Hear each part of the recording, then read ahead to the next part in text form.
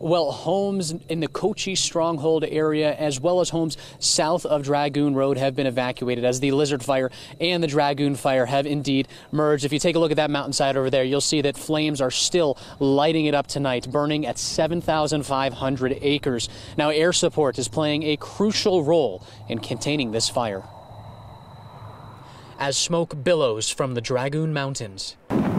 Planes and helicopters flying low into the smoke, dropping water and slurry to stop the flames. So it's kind of a continuous operation with aircraft over the fire area frequently, not always air tankers, but many times helicopters. Fire personnel are prepared for a windy weekend, but don't foresee the winds getting in the way of the aerial attack. It depends on how heavy the winds are and that sort of thing, but again, they can operate through some fairly adverse winds. One thing they will not operate through, however, is when people fly drones into the area, which someone did on Thursday night. They could easily come up over a ridge and a drone coming up from the other side, which they can't see, and run into it, and it's going to cause the aircraft to crash and somebody's going to die.